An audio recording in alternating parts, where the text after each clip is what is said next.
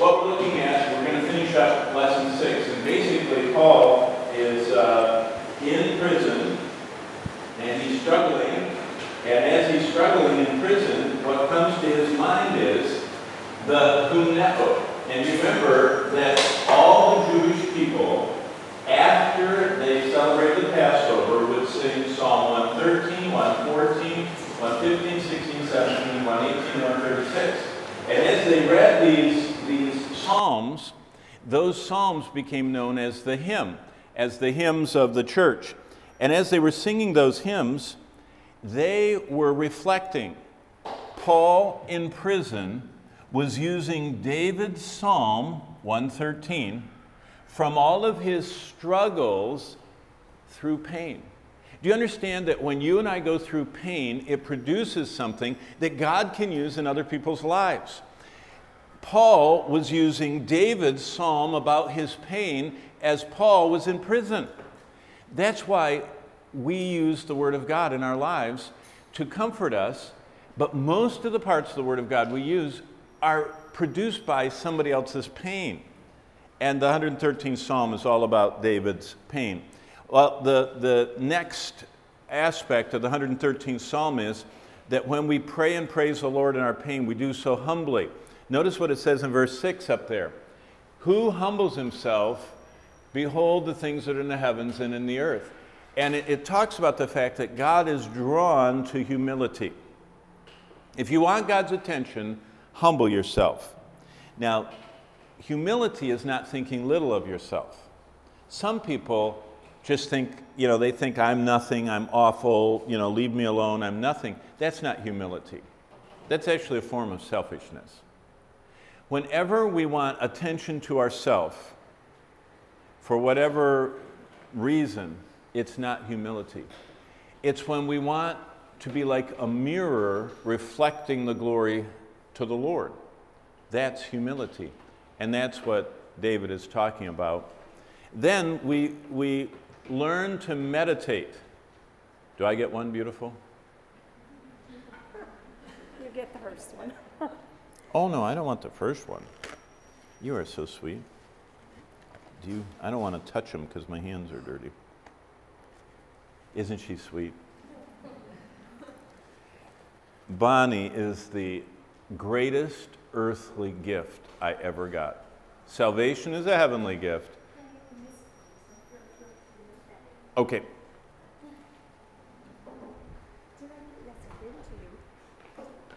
Thank you.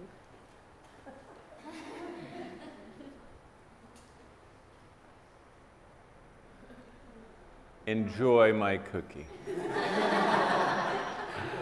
Do you know what Paul said? He said, remember the words of our Lord, it's more blessed to what? Give than receive. It truly is. Meditatively, look how the 113th Psalm reflects David's pain, but what he says is, he raises the poor out of the dust. He lifts the needy out of the ash heap, that he may seat him with princes. David is meditating on what God has done in his life. David was the youngest son. David was the overlooked son. David was the son that his brothers didn't like. And David says, he raised me up out of the ash heap, and he made me to sit with princes. Basically, the lesson is this: prayer and praise gets us through the pits. Prayer and praise not only gets us through the pits, but also we pray for those who are likewise suffering. Look at the ending of the 113th Psalm, verse 16. And the wind constantly blows my Bible, but look at verse 16. The heaven, even the heavens. That was 115. 16. O Lord, I'm truly your servant, I am your servant. Verse 17. I will offer to you the sacrifice of thanksgiving. I will call on, that's 116, sorry. I'm trying to get to 113. 113, it says this: he raises the poor out of the dust, he seats him with princes, and then look at the very last part of verse 9. Like a joyful mother of children, praise the Lord. The Lord says, we come out of the pits when we praise the Lord. It doesn't change the circumstances, it changes our orientation. So, How do we start a personal barrier to the pits? Don't be surprised by trouble. The Bible says all that are godly in Christ Jesus, Paul said to Timothy, are going to suffer. Number 2, live with mysteries. We won't always know why things happen. We're not supposed to know. And accept your situation. Accept the things you can't change. See, many people dig a pit for themselves because they say, I wish I could have what they have. I don't know why I don't have the opportunity or the resources or the family or the whatever. Accept your situation from the Lord. And then remember this. This is the rocky, barren land that David was hiding. He was sleeping on those rocks that you see. He was coming down to this waterfall that he'd played in as a little boy and drinking water and saying, even if Saul's sending his army after me, I'm going to trust the Lord. And the Lord raised him up out of the pit of his sadness. This one is about depression. Depression is one of the most widespread struggles that people have. Depression is when you feel like you don't want to do anything because you're struggling with how sad you are. And so the 142nd Psalm is a psalm about depression. Remember, everything we're talking about, Psalm 142, is basically a part of the life of David from 3,000 years ago, and it is a historic event that God uses in our lives. And the 142nd Psalm, if you want to turn there, in your Bibles, and I'll put my marker there, I won't lose it. Who'd I leave off with? The Newell, so I think that I'm on Daffodil. Can you read, do you have the superscripts in your Bible? Okay, everybody listen as Daffodil reads the context of the 142nd Psalm.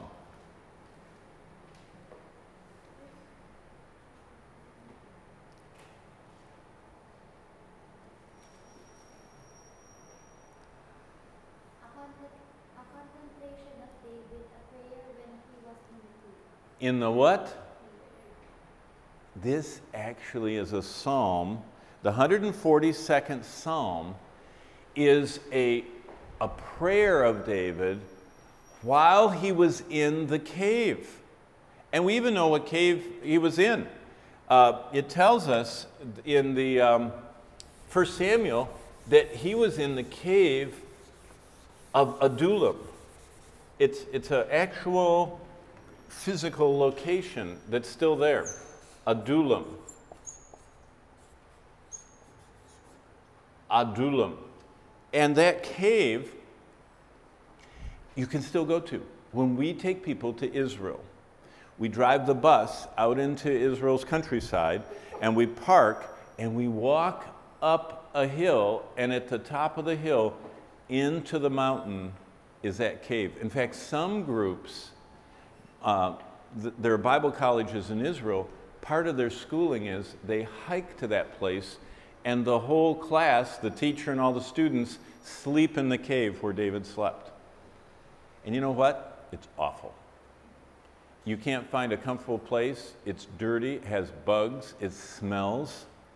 Still. But David wrote, and this is what he wrote. This is the essence of the 142nd Psalm. And I'm going to go backwards and I'm going to tell you the conclusion, then we'll get to the conclusion. But the conclusion of the Psalm is, when we're depressed, David said to the Lord, bring my soul out of prison. Why? So I can feel better? No. That I may praise your name. The righteous shall surround me, for you shall deal bountifully with me. This psalm is one of the most encouraging psalms because it reminds us that depression is not a sin. Now I want to repeat that. Many people feel that Christians are supposed to always feel good. And it's like you're supposed to smile all the time and never have a problem and just act like, almost like, you know, like plastic.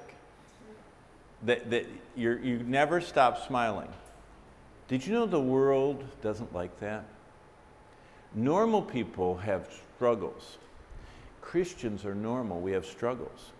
So what happens when a Christian struggles and their life is not kind of like, do you know the camp director here, Wadi? Isn't he kind of excited all the time? I mean, do you remember we were eating a meal and he drove by on his motorcycle and said, "Hello, everybody." Were any of you in there when he did that? It was like, wow. Does he drink coffee all the time? You know, it's just amazing. There are two types of personalities of people. There are the Wadis, and then there are people that live in the minor key. You know, in music, there's the major key and the minor key. And when you play the minor key, it's a little different kind of music. Most music is the major key, and the minor key is kind of accompanying it. But most people, when they think of the Christian life, they think of the major key. They think of all the excitement. In fact, most of the Bible is the major key. Saints are fearlessly witnessing, churches are valiantly serving, and everybody is even singing in prison. But side by side with that is this. God's word, right here in Psalm 142, gives us a glimpse of men and women in the Bible who were sad, discouraged, and depressed. Now listen to this. God never corrects them for that. He doesn't say, "That's wrong. Stop it." You see, some people go through life kind of in a minor key sadness. Now, they're joyful in the Lord, but they're never exuberantly like that. Let me show you what I mean. Because Moses, Elijah, Hezekiah, Job, Ezra, Jeremiah, Jonah, and Paul all had a shared struggle. Now we're going to be reading a lot more verses. We're going to jump back to Hazel in just a minute, and then we're going to go across to Elisha. And so everybody get ready. And Hazel's going to get to read to us Numbers 11, 14, and 15. And then Elisha's going to get to read to us 1 Kings 19:4. And then we will go to Hezekiah in just a minute. So hold on for a minute there, Roland. But first of all, let's hear what Moses said. As soon as you find that, Hazel, and everybody think about Moses, the one that knew God face to face, the one that went up in the mountain for 40 days and glowed. This is what he felt. Verse 14 and 15.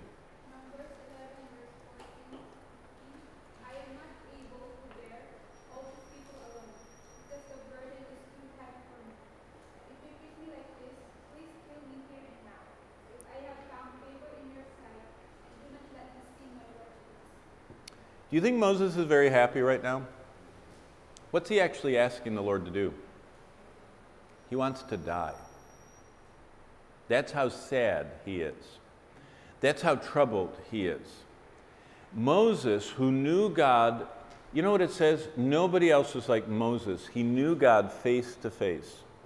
He spent so much time with God, his skin started shining. People couldn't look at him. Can you imagine someone, and when you looked at him, it was like looking at a flashlight, you know, that shines right in your face. And so he had to what? Cover his face with a cloth. Moses had a struggle with life. Moses said, "I can't go on. Kill me and take me to heaven. I'm ready to go." Now let's listen to Elijah. Elisha, can you read about Elijah?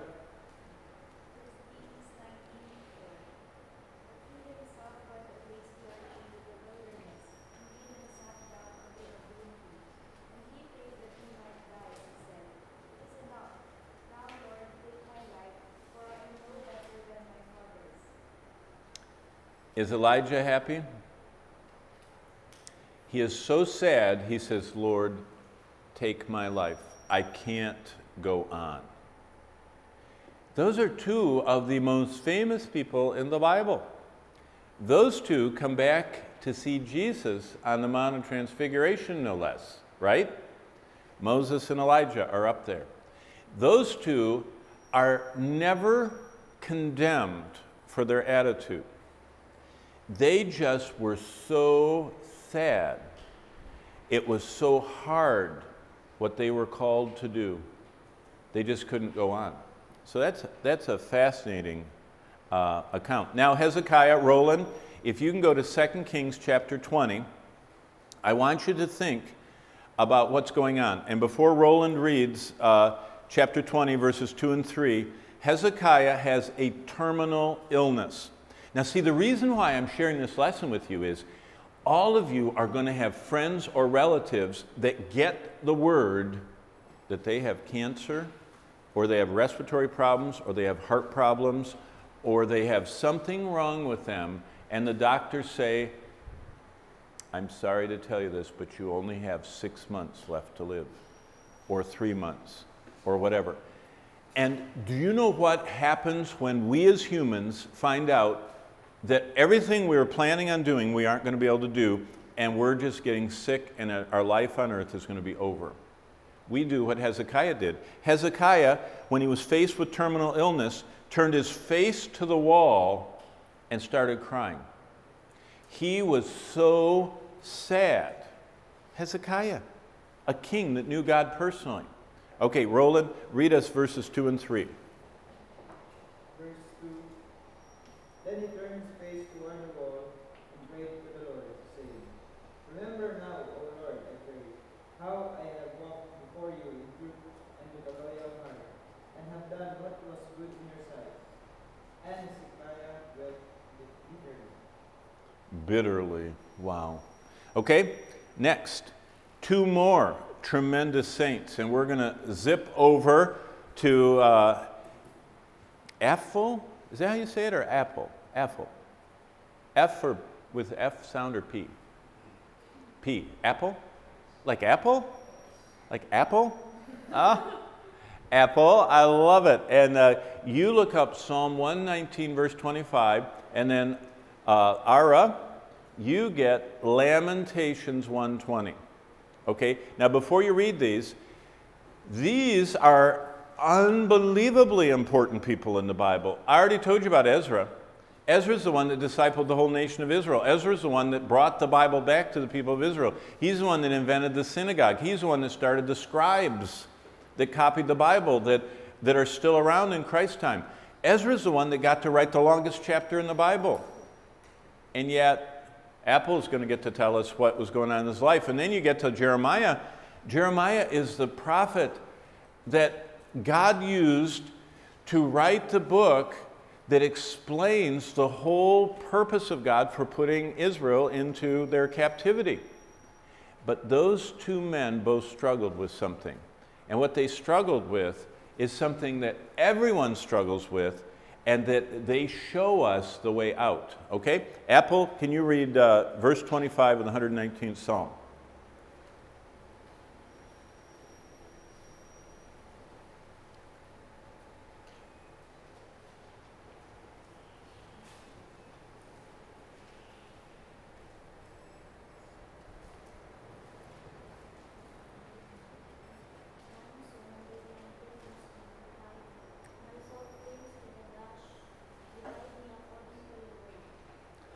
Perfect, thank you. What does cling to the dust mean? It means it's like you're face down on the ground. That's how low. You can't get lower than that. If you're on the ground, you can't get lower unless you dig it, and then you're still on the ground. You know what I mean? I mean, he's saying, I'm as low as you can get. But what does he say?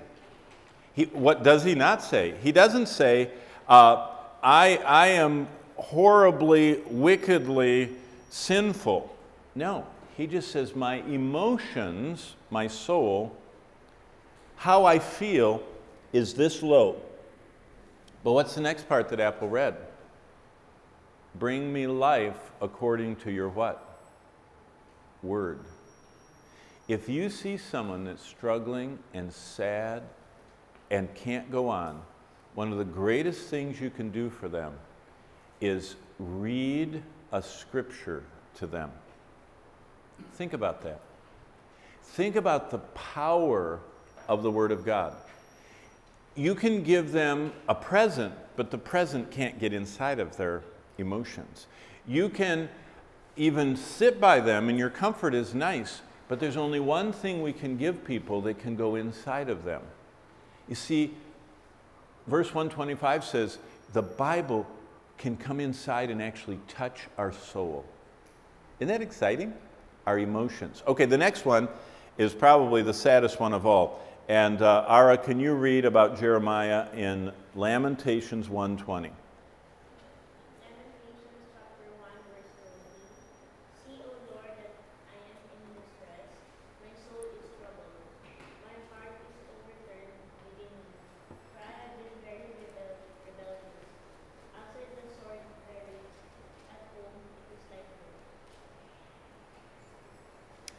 Why was Jeremiah so sad? Do any of you know his life? You know, Jeremiah wrote the book of Jeremiah, and Jeremiah wrote Lamentations. God told Jeremiah, number one, he told him he could never get married. How do you like that one? Everybody else in Jeremiah's town, Jerusalem, got married. Everyone got married. There were not people that weren't married in the Bible times. It just was kind of like, you got married. That no one could imagine being single. Everyone, because you married within your tribe, and there were always people from your tribe, and the parents worked it out. Parents went to other parents, and you know, if Isaac and I are dads, I'd say, hey, I've got a daughter and you've got a really nice son. They're 1 year old. When they're older, we're going to be related, okay? And Isaac would say, yep. It wasn't, you wondered if you were going to get married. You got married. And so everyone else in his world was married. And God said to Jeremiah, and you can read about it in chapter 12 to 15 of that book, God said, you will never get married. You will never have a wife to come home to. Every time you come to your house, it will be dark. Every time you come to your house, there will be no food. And there will never be laughter in your house. There will never be joy in your house. You will never have the joy of a family. Wow. That's enough to make you sad. He went through life without anyone close to him. If you continue reading, the Lord says, your own family will oppose you. In fact, he said, Jeremiah said, my family tries to get me in trouble. And they report me, and they try and get me harm. Then he said, you are going to be, your ministry will be rejected. Now, Jeremiah was a prophet, and he preached the gospel for God for 40 years. Guess how many people responded at his crusades? As far as we know, in 40 years, no one ever responded to Jeremiah's ministry. How would you like to have his missionary prayer letter? And you got it for 40 years, and he still never had even one convert. Would you stop supporting him? That's basically what Israel did. They said, you're a failure. And so the whole book of Lamentations that Ara just read, chapter 1, verse 20, explains to us how much life was a struggle to him. And basically he said, Lord, I'm in distress. My soul is troubled. My heart is overturned within me. Now, for all of you, do you all know the very middle verse of the book of Lamentations? Exactly. How do I know it's the very middle verse? You know what? I'm going to once again be late, but I want to show you something most people don't even realize. We are studying the Psalms, and remember we talked about acrostic psalms? How many verses are in acrostic psalms? Did anybody remember? I told you. How many letters are in the Hebrew alphabet? 22. Okay, so an acrostic psalm is a 22-verse psalm. Okay, chapter 1 of Jeremiah has 22 verses. Chapter 2 of Jeremiah has 22 verses. Chapter 3 of Jeremiah has 22 verses. But chapter 3 goes on and has another poem, because actually chapter 3 has 66 verses. And chapter 4 has 22 verses. And chapter 5 has 22 verses. So Jeremiah is built like a pyramid. Here's a poem, here's a poem, here's a poem. Ending with the 22nd verse, the poem starts over, and the very middle verse is Jeremiah 3:23 through 44, and then 45 to 66, and then chapter 4, and then chapter 5. So the very middle verse, and the Hebrews thought of a 7-part as the first and last go together, the second and sixth go together, the third and fifth go together, and they considered the fourth poem to be the capstone, and the 23rd verse is that verse. Now look what it says in Lamentations 3:23.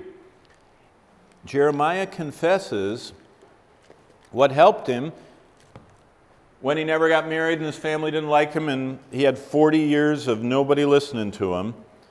He said, verse 22, so right here, he's ending this poem with the 22nd verse, and he says, through the Lord's mercies we're not consumed, because his compassions fail not. And here's the highest point of the book of Lamentations. They are new every morning. Great is your faithfulness. Verse 24, the Lord is my portion, therefore I hope in him. Jeremiah becomes one of the most beautiful pictures that God can encourage us. Okay? Jonah 4:8, we don't have time to read it, but he said it's better for me to die. Okay? So Jonah had the same struggle as Moses and Hezekiah and Elijah and Ezra and Jeremiah. And as we're going to see, David. Also, Job. After all those things happened to him, he says this in Job 3:11, why didn't I die at birth? Why am I even alive? What did Paul say in 2 Corinthians 7:5, that verse up there? He said, we have trouble on every side and no rest. We're afflicted, conflicts outside, fears inside. Paul, he's the guy singing in prison. Paul sang in prison because the Lord comforted him. It doesn't mean he didn't have struggles. Paul was someone that struggled with his emotions. Here's another one. You've all heard of Martin Luther. Martin Luther was so depressed that he could not go forward. He felt the devil was in the room with him. And so one of the most famous events in Martin Luther's life is he picked up his inkwell. You know, they used to have this little pot with ink and they'd put their pen in it, you know, and write. And he took the inkwell and he threw it at the wall. When I used to deliver Bibles into the communist countries, East Germany was in a communist country, I went to Luther's hometown, Wittenberg, which was in a communist country then, and they still had Luther's study, and you could still see on the wall this stain where that inkwell he threw at the devil. Now, you can't hit Satan with an inkwell, But what he did do is this. He wrote a song, and it goes like this. A mighty fortress is our God, and though this world with devils filled should threaten to undo us, we will not fear, for God hath willed his truth to triumph through us. The prince of darkness grim, and that's when he threw his inkwell at the devil. But he wrote this, we tremble not for him. His rage we can endure, for lo, his doom is sure. One little word will fell him. What do all these people have in common? Jeremiah, he had the sorrow of not getting married. He had his family opposing him, his ministry rejected. What did he do? He wrote, great is your faithfulness. Paul is in prison, and Paul sings the psalm that David wrote when God brought his soul out of prison. Another two that aren't very Philippine, but they are from Britain, from England. Charles Haddon Spurgeon up there and John Henry Jowett were two of the most well-known English-speaking preachers. Spurgeon was so discouraged. He preached in the 1880s to 25,000 people in his church. 25,000. Do you know how many people that is? Before television and microphones and the internet, he is still considered to be one of the greatest preachers of the gospel the world's ever seen. Did you know when he got done speaking on Sunday to 25,000 people, he got so discouraged that he went to bed. He would not get out of bed. On Monday, he wouldn't get out of bed, and every week his wife did the same thing. She hired people to pick him up and put him on this little bed. They pushed him out to the curb. They put him in a carriage. They put him on a train. They drove him down to the coast, and he went to a place on the coast where the sea breezes would blow, and finally, by about Wednesday, he was undiscouraged, and he would get back on the train on Thursday and start studying Friday and Saturday and preach to 25,000 people on Sunday. And then he would be so discouraged, his wife would put him on the train. That's very great discouragement. Yet he knew the Lord, he loved the Lord, and his books are still being used all over the world. Amazing. Okay, how do you overcome depression? David tells us. The 142nd Psalm tells us, basically, here are the steps. This is David's testimony how to overcome depression. Depression is only sin if we stay depressed. Every one of God's servants came out. Ezra, when his soul clung to the dust, the Lord quickened him. Jeremiah, when Jeremiah was at the saddest moment, he said, this is why I'm not consumed. God is faithful, and he's my portion. So what does David say? Well, Psalm 142, and if you go back there, we'll just stay in the 142nd Psalm till we finish this class, so you can just be in one place. Psalm 142, let me get there with you. You can kind of summarize the whole psalm in verses 3 and 4. David said, when my spirit was overwhelmed within me, then you knew my path.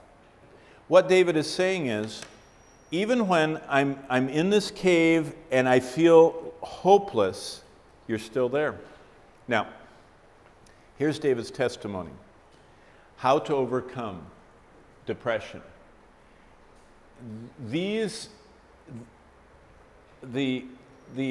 pictures of Ezra, of Moses, of Jonah that we looked at, the verses you all read, those are what goes on in our minds. We say, I'm overwhelmed, I'm sad, I feel bad that everybody else has something, it's terrible, my family doesn't like me, nobody's responding to my ministry. If you ever go through any of those feelings, this is what David said is the way out, because those are the feelings he had. Number one, be sure there's no unconfessed or unforsaking sin. Now, if this area had malaria and there were screens on the windows so the mosquitoes couldn't get in, what would you think of what's going on in the back? Look in the back. What do you see in the back that would be terrible if there were malaria mosquitoes? What's that? The door is open. What would that mean? Even though we had screens and the mosquitoes were all buzzing outside, if they were smart, where would they go? Now I want you to think about something. Unconfessed, unforsaken sin is like living in a malaria swamp and leaving the back door open. Satan comes in the back door. How does he come in the back door? It says in Ephesians 4:27 that when we have sin in our life, it gives a place for Satan to attack us. When we confess our sins, it puts screen over the door for the mosquitoes of the devil. When we don't confess our sins, it opens the back door to the devil. So the first thing, depression, if it's not sin, it isn't a product of an unconfessed sin. See, if you have depression in your life, you have to first say, wait a minute, Lord, is there anything I'm being disobedient in? Am I depressed because I'm not reading the Bible? Am I depressed because I'm deliberately disobeying the Lord? Am I depressed because I am grieving your Spirit? So number one, deal with sin. Number two, share your burdens. Do you know what one of the early church's great blessings were? They all lived by each other. The early church was a community, kind of like here. You know, this little 33 acres. Everybody lives close to each other, walks by each other, knows each other. We eat together. We're all around each other. Share your burdens. First, you tell the Lord all your fears, all your struggles, all your pains. But the Bible says that we're supposed to share our burdens with other believers. Every one of us should have someone in life that is our prayer partner, our mutual helper in the Lord, kind of like accountability. And when you go through life, as a pastor, the chairman of the elders was always my partner. He is the head of the elders of the church, and I was the pastor of the church. I was an elder, but he was my leader because he was the chairman. And every week we got together, and we always shared our burdens. And I would ask him, how are you doing with your wife? How are you doing with your children? How are you doing with your job? Where are you reading in the Bible? What verses are you memorizing? And are you closing all the doors to the devil in your life? Are you confessing and forsaking sin? And then he would ask me the same thing. You need someone like that in your life. Now, you probably have one because you're in the dorms and you have Dean of Men and, you know, all these people, right? You have all this accountability. But when you're not at Word of Life, you still need that. You still need to develop. In fact, perhaps some of your friends you make here, while you're seeking the Lord, while you're going through school, would be great to say, could we be accountability partners? Could you pray for me? Could I share my burdens with you? And basically, that's one of the ways we get out of the pits. A burden shared cuts it in half. Did you know if you share your burden with someone, it's like they help you hold it up. A blessing shared multiplies it, but a burden shared lessens it. And so share your burdens. Thirdly, abandon self-pity. Many people get depressed because they look in the mirror and they don't look like what they look like. Many people get depressed because they're looking at other people and they're saying, how come they get a new whatever? How come their parents? How come they have parents? I don't have parents. You know what I mean? And we pity ourselves. When we pity ourselves, we remove the blessing of the Lord helping us. The Lord doesn't want us hurting ourselves by this self-pity. Next point, look at Psalm 142 and verse 5. Look what else David said. Not only did he confess and pour out his soul, but in verse 5, he started discovering things about God. You see, if you stop feeling sorry for yourself when you're sad and depressed and start saying, Lord, what is it you'd like me to learn? What can I learn in this time of struggle? And verse 5, look what he does. He says, I cried out to you, O Lord, and I said, you are my refuge and my portion. Cave times reap discoveries about the Lord. Cave times also is a way to get to know the Lord personally, intimately. Notice what he says. He says, attend to my cry. Verse 6, deliver me. David got to know God not at a distance. When you're sad and when you're discouraged and when you're troubled and you cry out to the Lord, he comes close. It says in James 4, he draws near. Also, depression means it's time to flee to the Lord. When I'm depressed, I learn that you alone are my true refuge. That's what David learned. Notice what he says in verse 5. He says, I cried out and I says, wow, Lord, you're my refuge. That declaration is when we actually find that the Lord is our refuge. When we're depressed, we need to say, you're the only one. Think about it. When Jeremiah came home to a dark house, who was the only one in the house to help him? Wasn't his mother, wasn't his wife. Who was it? The Lord. That's the friend that never leaves us or forsakes us. Next, depression means it's time to feed on the Lord as your portion. It's kind of sad not to have all the kids here, but during the conference, all these families had their little kids. And little Ethan, you know, Asaph and Ethan, little Ethan sits in his little chair, and his mother takes the food and squashes it all up and gets it just small enough for him and puts it on that little, I was watching her, they sat with us yesterday for the meal, and on that little tiny spoon that's only that big, and puts it in his mouth. Do you know what we call that? Your portion. It's as much as you can. When you're little, you can't eat a boiled egg. You'll choke. You need it little. And what he says here is, the Lord is my portion. He knows just what I need. When I'm depressed, I learn that you're just what I need. You're the great physician, just like the Bible prescribes for us. The next thing David learned is, it's time to speak to the Lord. In verse 6, at the beginning, he said, attend to my cry. It's time to speak to the Lord. It's time to call him. It's time to cry out to him.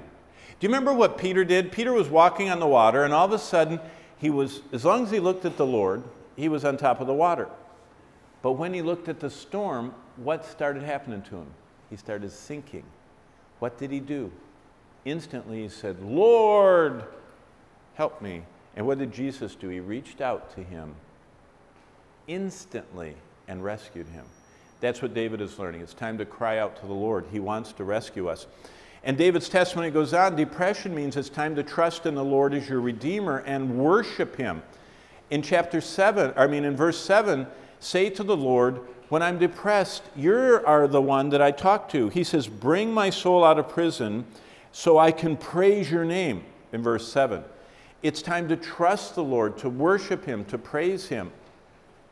Also, it's time to rest in him. Look at the end of verse 7. He says, for you will deal bountifully with me. Psalm 142:7 at the end. It's time to rest. It's trying to say, Lord, I'm in jail, I'm worshiping you, and you can take care of me. As David said, I'm in the cave, you'll help me. As Jeremiah said, I'm going to be alone for life, nobody's going to help me, nobody's going to respond to me, but you're faithful. It's just to trust that the Lord can provide. What does cave times do? Well, we aren't going to go into Psalm 57, but I'll just give you this.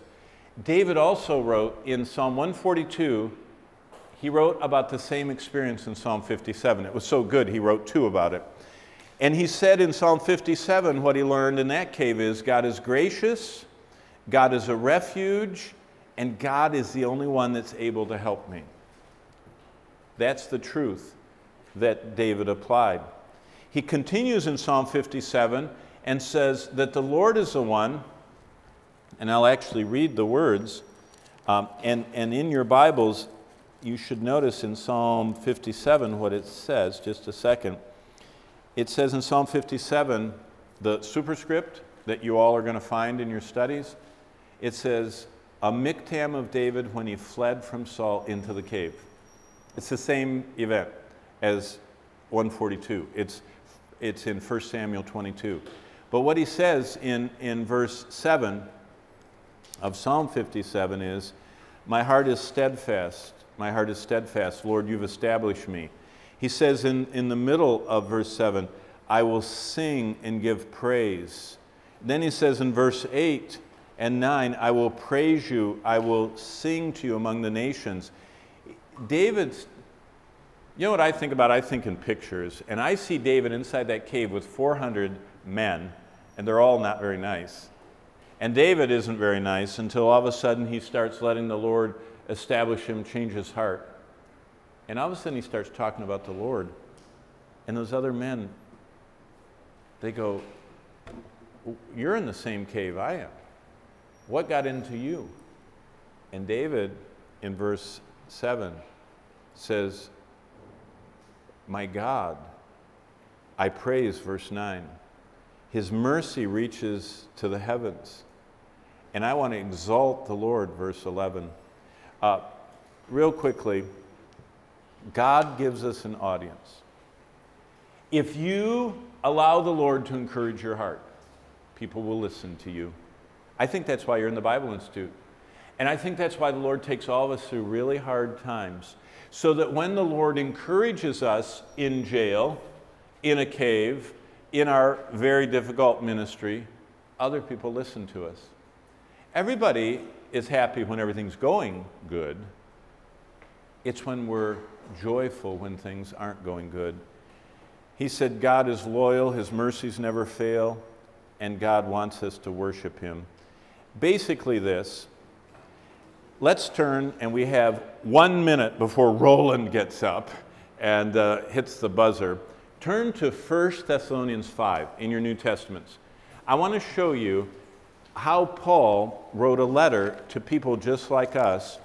And this 5th chapter has more commands. They're called imperatives. So 1 Thessalonians chapter 5 is full of commands. Now look, those of you in the front can see them. I use a pink marker. Do you see all that pink? All those pink words are marking the Greek words that are commands. And here's what it says. The commands start in verse 11. Therefore, what's the word in your Bible? 1 Thessalonians 5:11. Therefore what? Comfort. That's a command. And also edify. Edify means that you come alongside someone and you help them, you encourage them, you kind of lift them up. The next one in verse 13, be at peace. That's a command.